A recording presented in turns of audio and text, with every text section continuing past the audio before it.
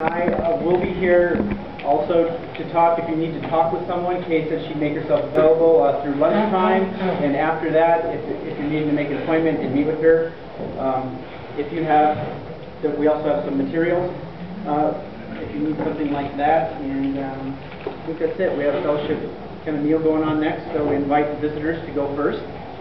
Yes, sir.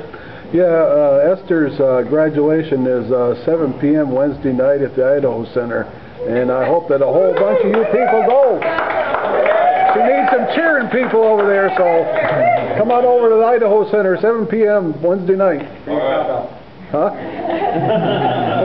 All right, so you're dismissed.